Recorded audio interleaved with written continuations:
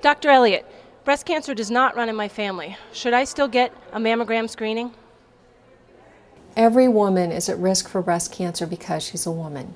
And the older she is, the higher her risk. The risk starts to go up around age 50, 55, and continues to go up. It never goes down, no matter how old you are.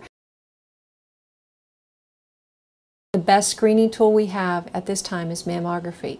We can supplement that with other sorts of tests. We can do ultrasounds, good physical exam, sometimes even MRIs. There's some newer technology coming down the road as well, something called tomosynthesis, which is sort of a specialized mammogram.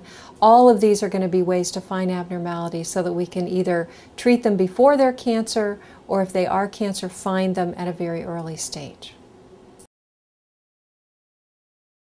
A mammogram is a very short test that involves compressing the breast in order to look at the tissue within the breast.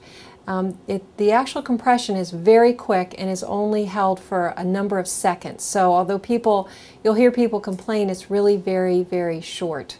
And it's not painful. It's uncomfortable in some people.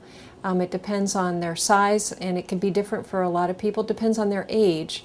I think the most important thing is to get your mammogram after your period is started, if you're still having periods, because it's less painful than if you're premenstrual. And if you're postmenopausal, then that's not an issue generally.